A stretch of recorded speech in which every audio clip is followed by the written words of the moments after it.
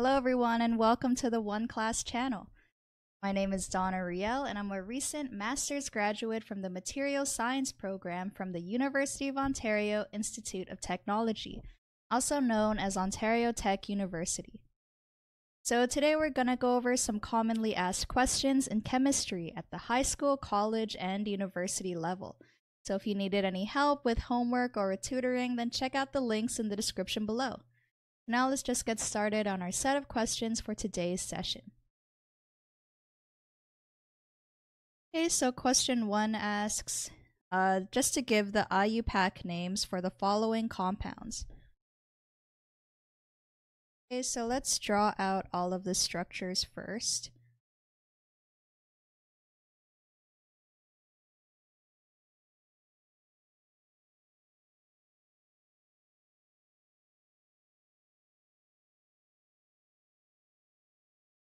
Maybe I'll just do like the first 3 so that we can just get the hang of it. But the first compound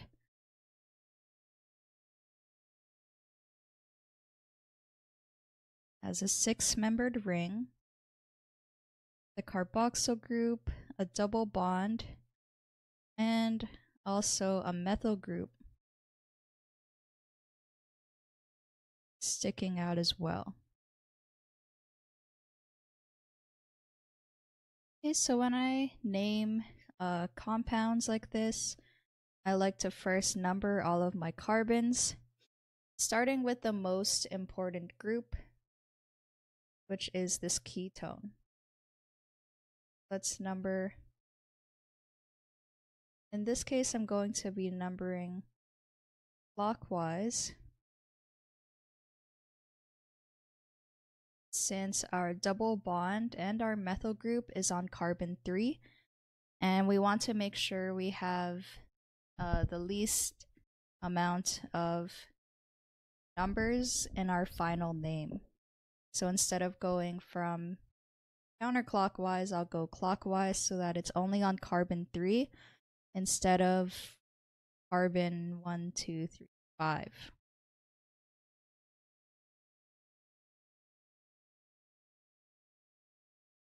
Okay, so after I named all the carbons, I'll first write out the parent,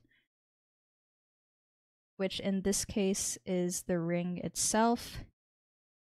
So when you name ringed compounds, you write cyclo, and then since there are 6 carbons in the ring, I'm going to put cyclohex. And first, I'll note the methyl group on carbon 3. So the prefix, I'll just write 3-methyl.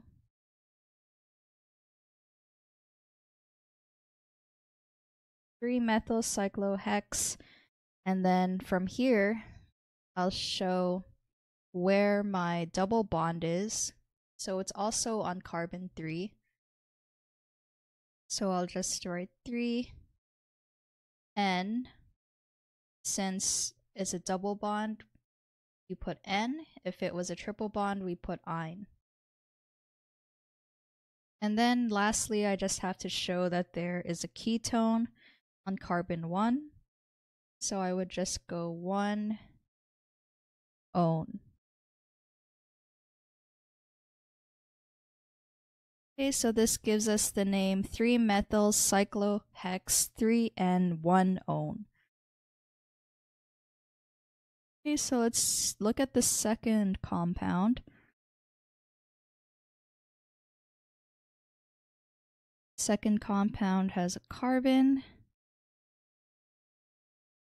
that has CH. So it has 1 hydrogen and 1 oxygen on one of its carbons.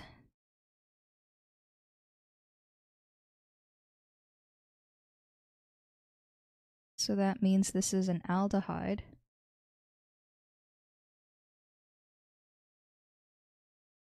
Let me draw it like this.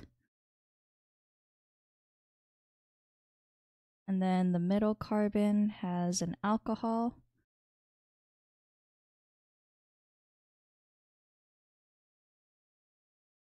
And then there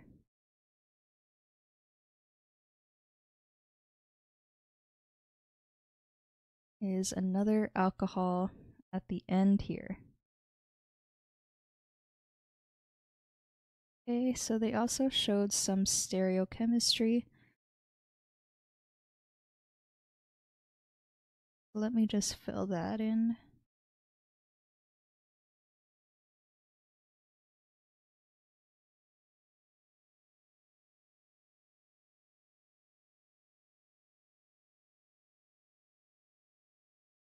Okay, so first, again, I'm going to find my parent chain. So in this case, it is these 3 carbons.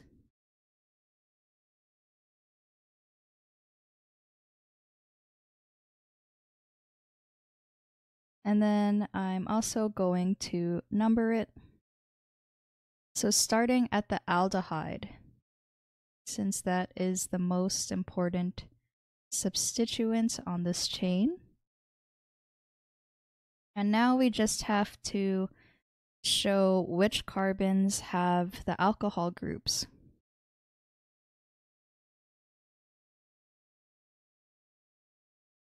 So in terms of stereochemistry, this is an R configuration. And then the carbons with the alcohol groups are carbon 2 and carbon 3. So I'm going to write 2, 3, di to signify there's 2 alcohols. And then hydroxy.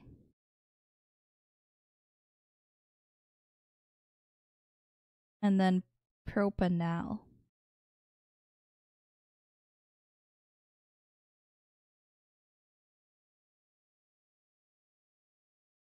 Okay, so this compound ends in al. So this tells us that there's an aldehyde group. And notice that we don't have to say 1-al. It is just assumed that carbon 1 is the one that has the aldehyde. Okay, so this compound is R2,3-dihydroxypropanal. And now let's just do the last one. We'll just end it at part C. We have another cyclo group, methyl.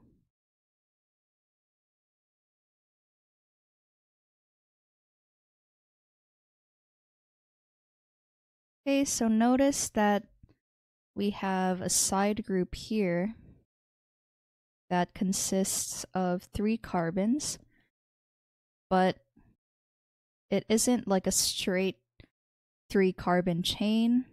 It's kind of in a different configuration.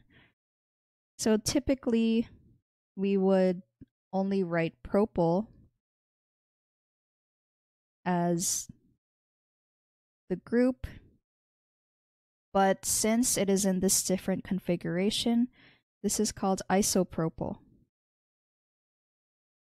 So it's still a 3 carbon chain, it just kind of looks more like a Y instead of a straight chain. Okay, so again, I'm just going to number this compound, starting with the aldehyde group, or ketone group as 1, and then going clockwise.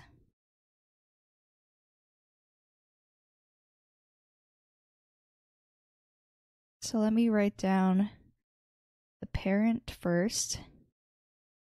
So similar to part A, this is cyclohex.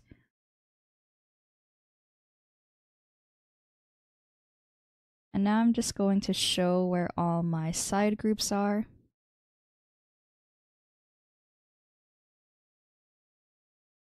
So on carbon 5, we have the isopropyl group.